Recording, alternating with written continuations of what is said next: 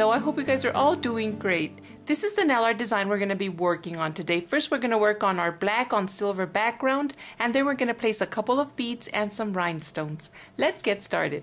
The first thing to do is apply a black nail polish over your entire background. The one I'm using is this one by Santee, and it's called Starry Night Glitter. This one has tiny little glitters, but a solid black nail polish will also work great. The next thing I'm going to use is going to be a silver nail polish. This one's by Max Factor and it's called Midnight Silver. I'm going to be applying my gray over my makeup sponge, and I will only be applying it on the very tip of my nail and a little bit lower.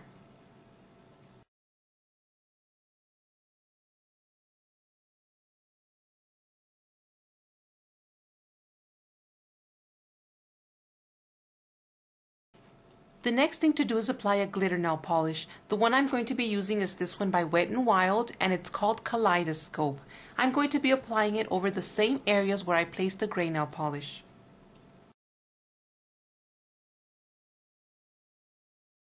Now that my background is completely dry, I'm going to begin working on the beads and the rhinestones. What I've done here is I alternated. No nail is alike the other in one hand, but if you put them together, these two are the same, and the same. So our thumbs are also going to be the same. For my thumbs, I'm using silver beads, and I'm also going to be placing two 3mm size rhinestones, and I'm going to be placing one on the top and one on the bottom.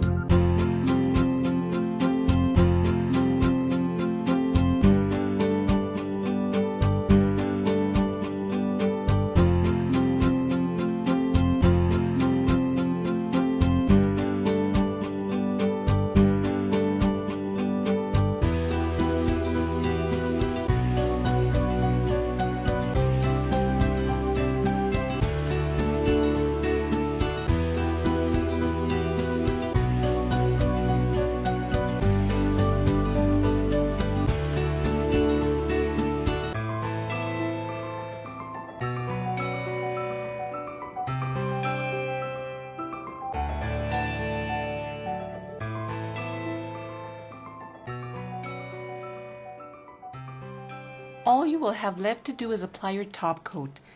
And this also helps your rhinestones stay in place. I'm using Sech Vite, and I'm placing it over the beads and over the rhinestones. And that's it for this nail art design. I hope you guys enjoyed this tutorial and try out this design using your favorite colors. Be safe, and I'll see you next time. Bye!